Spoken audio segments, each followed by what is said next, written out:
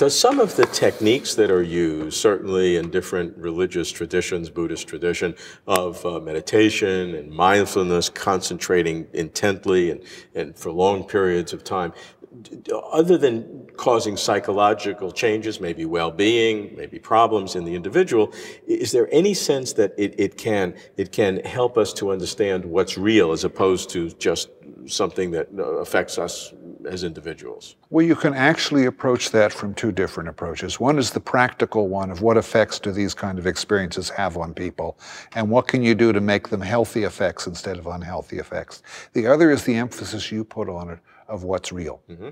So if, for instance, somebody comes to me and says, I go out of my body regularly and see the world from flying around in my soul or something like that, I'm liable to say, oh, can we set up a little test to see if you can actually see things?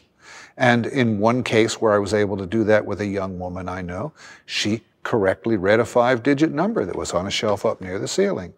Now, this was one experiment designed primarily to demonstrate the feasibility of doing an experiment like this, so I'd never claim that it proves anything, but it shows that you can take a transpersonal or parapsychological experience like that and test its reality, not just automatically dismiss it as it couldn't possibly be, or to jump to the opposite extreme and say, oh yes, my religious teacher tells me that's so-and-so, and slip it into that pigeonhole.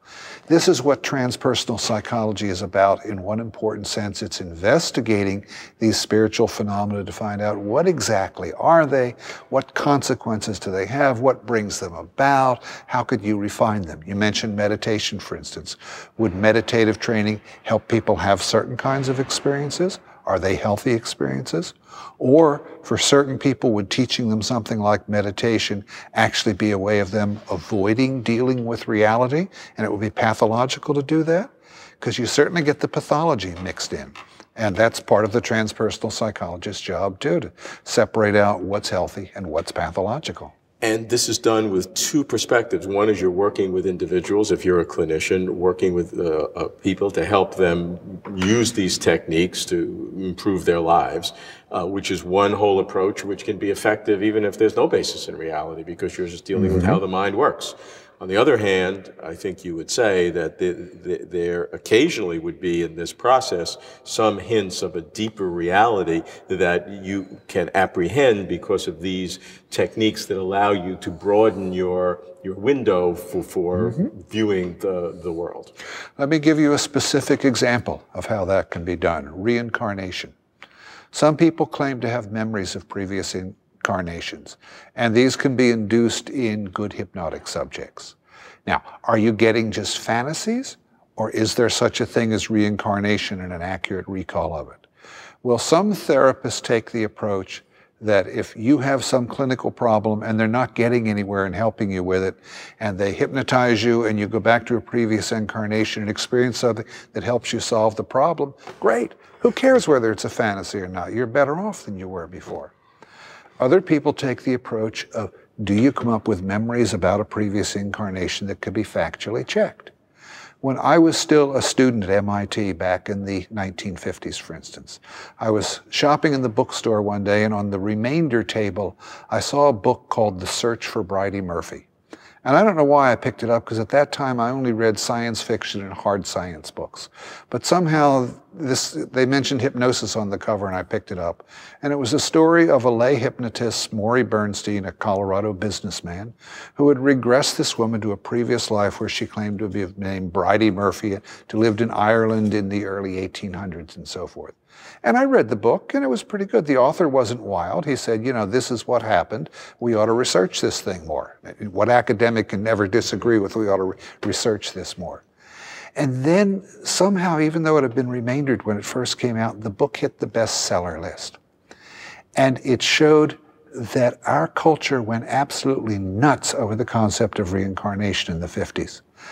Because the most outrageous reviews were written about the book, including another book called A Scientific Report on the Search for Bridey Murphy, with chapters by all the people who were the big authorities in hypnosis about these terrible things that this guy Bernstein had said. And I couldn't believe it when I read the book, because they'd say, Bernstein made this outrageous statement. Gee, I don't remember that. Let me go back to the book. No, that's not what Bernstein said. Here are these Real scientific authorities could go bonkers at the concept of reincarnation and lose touch with reality. It told me that science is not a simple matter of rationally weighing the evidence. So integrating it all together, how important do you think is the development of transpersonal psychology and helping human beings understand the fundamental nature of reality? I think if we don't develop an effective transpersonal psychology, the world will continue going to hell in a handbasket. Okay? As far as I can tell as a transpersonal psychologist, we are spiritual creatures.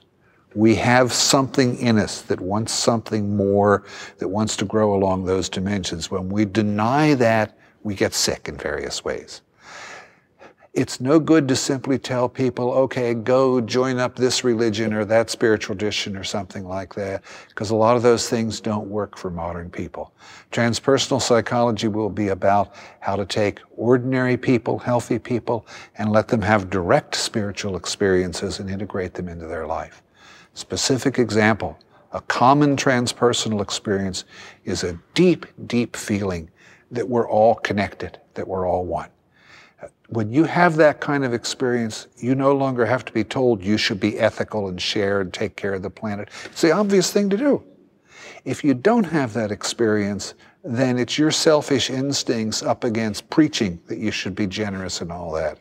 We need to help people have these kind of experiences, and then from a very deep level, we'll get a heck of a lot nicer people on the planet, solve a lot of problems. We need to do it effectively. That's what the research in transpersonal psychology needs to be.